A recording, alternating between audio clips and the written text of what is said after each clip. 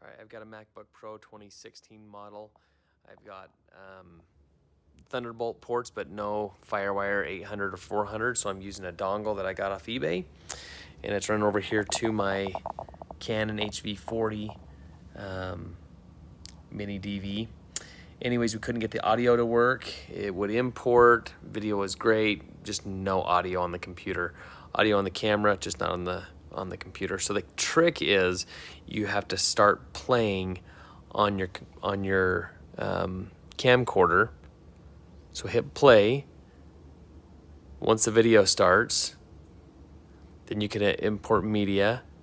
Make sure it's set up on your camera and hit import. And you should have audio. There it is. That's the trick. It's the only way to do it.